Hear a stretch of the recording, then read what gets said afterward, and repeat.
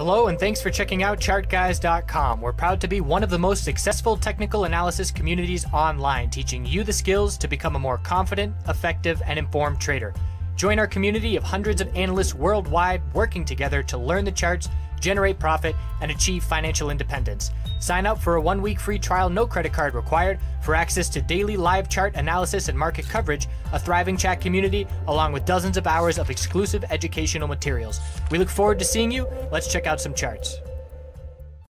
Hey guys, it's James the Chart Guys. It is Tuesday, August 8th. Going to do my nightly video on oil. So oil still has this downtrend line it has to get above. So far on the week, it's an inside candle. The high and low is within the previous week's high and low, right at this weekly downtrend here. So we'll see how that works out.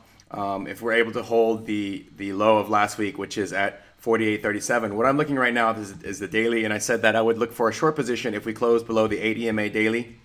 And today at the close, we got that 8 EMA daily close. Right now we're back testing that 8 EMA daily. Now it's going to be resistance, and we're going to look at the next supports here. This low here, 49.31, and then 49.52.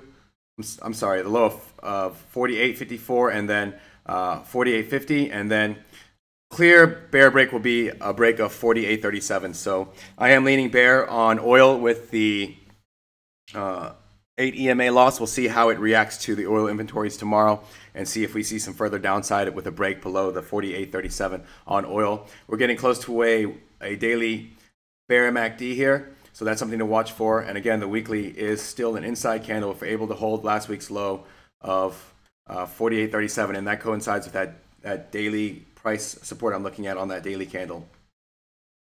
So have a good night, and I will see you tomorrow.